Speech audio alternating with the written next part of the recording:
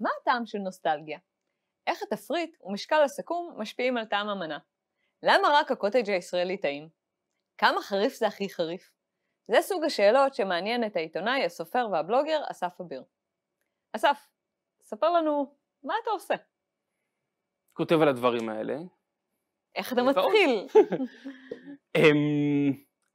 את מדברת על המדור שלי במוסף כלכליסט. נכון, שבאמת יש שם שאלות נורא נורא מעניינות, אבל איך ניגשים אליהם בכלל? בדרך כלל אני מסתכל ברשימת הנושאים שאני זרקתי והתחייבתי לכתוב עליהם, וכבר צולמו לפי מה שתיארתי אותם. אוקיי. לא, האמת זה ככה, בגלל שאני קורא ומצוי ומתעניין בעולם הזה הרבה מאוד, אז אני קולט דברים מהאוויר, ואני כאילו מציע אותם לעיתון, ואכן נוצרת רשימה שמתישהו מגיע יום ראשון בבוקר, ואני מגלה שיש לי כמה שעות לכתוב על זה. ואז דרך כלל אני לוקח את השאלה, ולפעמים אני כבר יודע איפה התשובה, ולפעמים, הרבה פעמים דרך אגב, הרבה מדורים לדוגמה, כמה חריף זה הכי חריף. זה הרי דבר שבמילים יותר יבשות הוא כבר קיים, זה למצוא את המאמר או המאמרים, למצוא איזה סיפור מעניין שמדגים את זה, מישהו שאכל צ'ילי שעשה לו חור בבטן, ולהדביק את הדברים ביחד ולכתוב אותם יפה. אז רגע, אז אתה מתחיל משאלה מגניבה, ואז הולך לחפש תשובה מדעית, או שאתה מתחיל מזה שיש מאמר על איש עם חור בבטן, ומשם אתה הולך לשאלה, הופך את זה לשאלה מגניבה? חצי וחצי. כאילו, זה שני הדברים שאני עושה. אוקיי, אז אתה הבאת לנו כאן דוגמה. הדוגמה של למה הקוטג' הישראלי הוא הקוטג' היחיד שטעים. מאיפה באה השאלה הזו, למשל? השאלה הזו באה מזה שזה מין הערה שזורקים אותה. שהיה מחאת הקוטג' אז קראתי איזשהו משהו שישראלית שחיה בחול, שכותבת שספציפית על קוטג' שאם נאכל את הקוטג' האמריקאי, נסכים לשלם כל מחיר על הקוטג' הישראלי. אוקיי. וזה מין כזה, נהיה כמעט קלישאה. אוקיי. וזה באמת שאלה מעניינת, וזו שאלה שאם יש לה תשובה, אז זה הדרך למצוא אותה, כלומר, אם בדקו את זה. ואז גיליתי שאף אחד לא בדק את זה ספציפית, ויצאתי... באופן מפתיע. כן. היית מצפה שפקולטות שלמות ישבו תשמעי, אני מופתע כל פעם מחדש ממה שכן בודקים. כלומר, באמת אולי זה מזל שאת הדוקטורטים החשובים במרכאות, על ביקוע אטום והדברים כאלה עשו לפני 90 שנה, ועכשיו בשביל לקבל תואר אתה צריך לחפש, אז מגיעים באמת ללמה אנחנו נהנים מטעם מסוים, כאילו למה אנחנו לא אוהבים, למה זה אוהב מדוזה וזה לא, כאילו... אז זה נהדר שחוקרים את הדברים האלה, ואותי זה מפרנס, כי אני באמת, הרי אני לא צריך לחקור, אני רק צריך לגלות אם מישהו ענה לזה. אז גילית שאף אחד לא חקר ולא ענה על השאלה למה הקוטג' הישראלי יותר טעים, אז איך ניגשת לטור הזה? אז זו דוגמה למדור שהכתיבה שלו היא דומה יותר לעבודה עיתונאית. כלומר, יצא להכיר כמה אנשים שעובדים בחברות מזון. ושוחחתי עם מישהו שטעם את הקוטג' הראשון שיצא מהפס יצור, שהוא דרך אגב נדמה לי מהטכניון דוקטור צבי טנא, אגב כל תעשיית המזון בארץ, יש כזה שתי אסכולות, הטכניון והפקולטה החקלאית ברחובות, וממש כמו גולני וגבעתי. אוקיי, נבחן את זה אחר כך עם פקט צ'קרס. אני שואל ושואל, ואז התברר לי שהקוטג' הישראלי, הקוטג' של תנובה דרך אגב, לא הקוטג' הישראלי, הקוטג' של תנובה מכינים אותו במכונה מדגם שאין באף מקום אחר.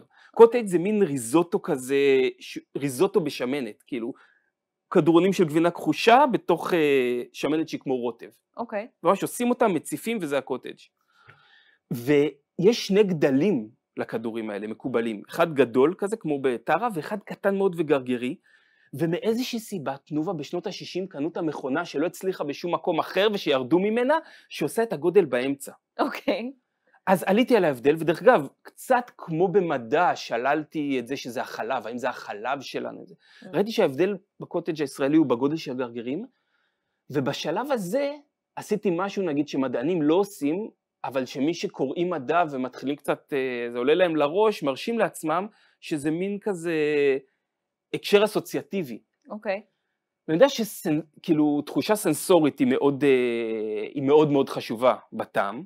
אוקיי, זאת אומרת, חוש המישוש בעצם בתוך הפה? המון דברים שהם לא הטעם והריח. אוקיי. חוש המישוש בתוך הפה, משקל הסכו"ם אגב, המגע של הכיסא, מילים ששומעים, דברים בשמיעה ובכלל. וכאן יש משהו בבירור בחוש המישהו שהוא שונה. ועוד דבר שאני יודע אותו, שהרגלים הם מאוד משנים. כלומר, אם משהו שאת מכירה יהיה קצת יותר חלקלק, אז זה ירגיש מקולקל, למרות שזה יכול להיות מעדן ביבשת שלמה, כאילו, אנחנו יודעים את זה.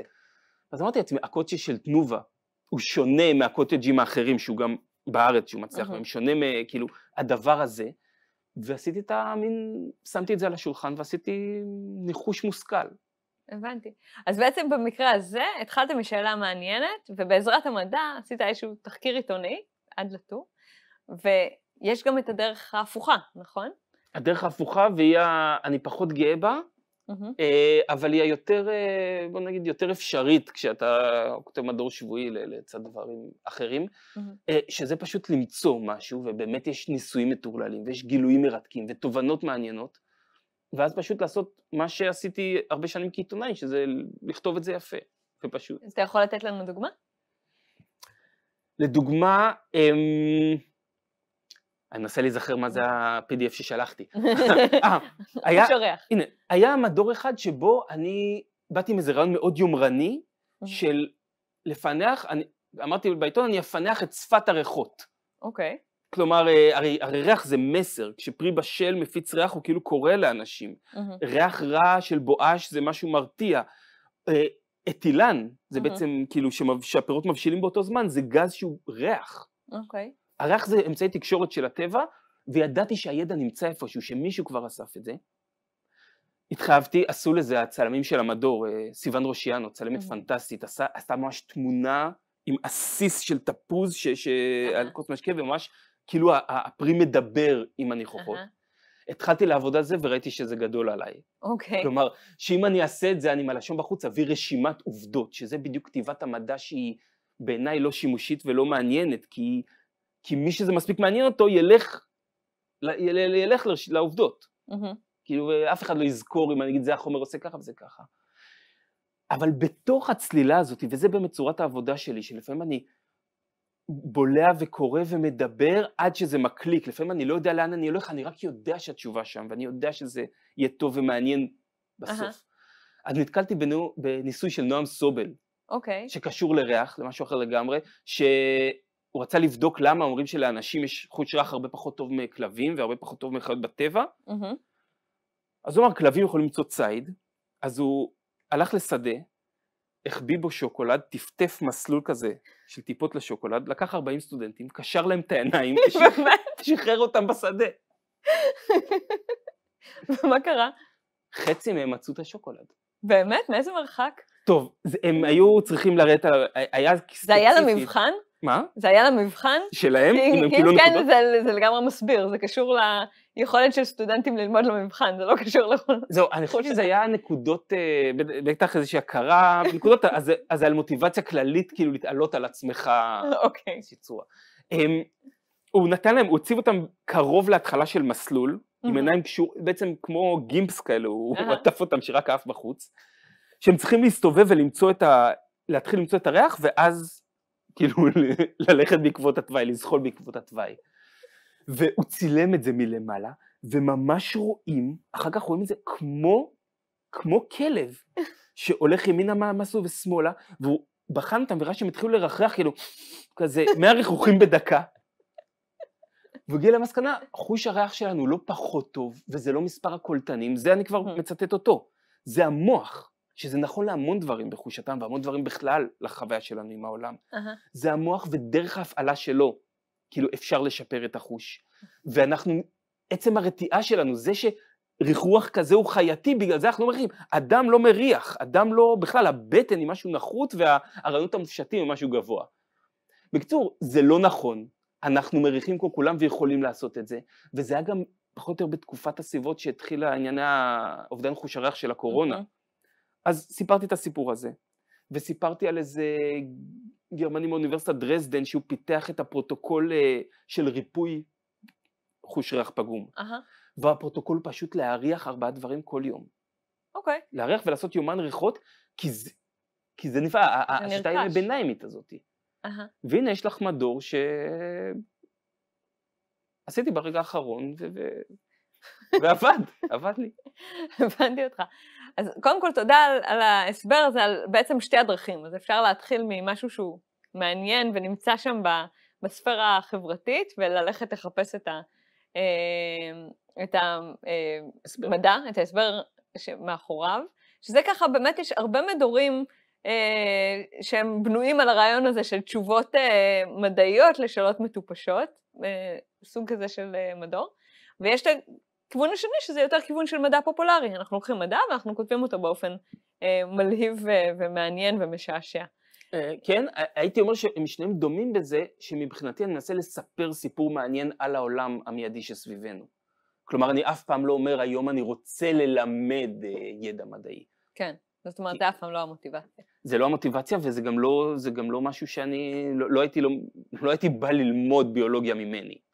הבנתי אותך. אבל בכל זאת, למרות מה שאמרת הרגע, אז יש לי שאלה בשם אנשים שכן רוצים ללמוד ממך.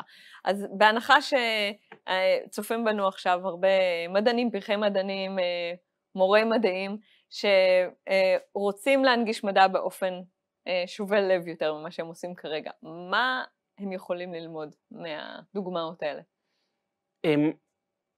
אני חושב שאולי כדאי להם לחשוב על מדע, בתור שני דברים, שאחד זה המקצוע והפרקטיקה ודרך החשיבה המדעית, שזה עולם שלם, והוא כשלעצמו מעניין, ואם הם רוצים נגיד לאתר את פרחי המדע הבאים ולעניין אותם, אז על זה אולי צריך לדבר.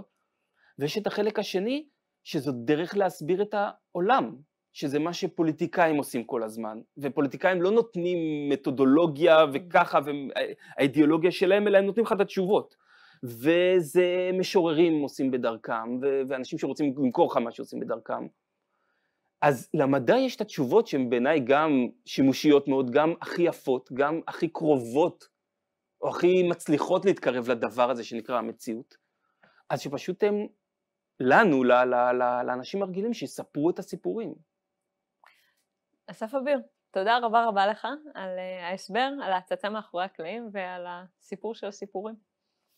תודה שקראת לי, איזה קצר. תודה לכם.